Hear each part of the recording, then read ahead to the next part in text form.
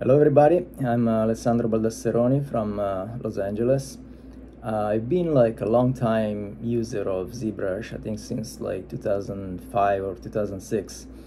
And for people like me, which belong to a generation of 3D artists which started doing 3D, basically poly modeling, ZBrush has been like incredibly like transformative in terms of like approach, and even in terms of the kind of result that we could achieve with a fraction of the time.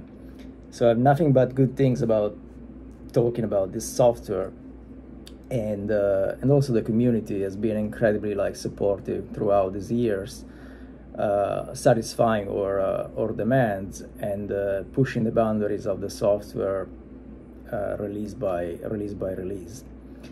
And last thing, it's a lot of fun. Honestly, staying in ZBrush, free sculpting is one of the purest thing that we can do in our profession, where you actually zone out, you don't think about many technicalities, and you just like, unleash your creativity and your will to actually create something out of nothing. So thank you, ZBrush, and thank you for watching. Bye bye.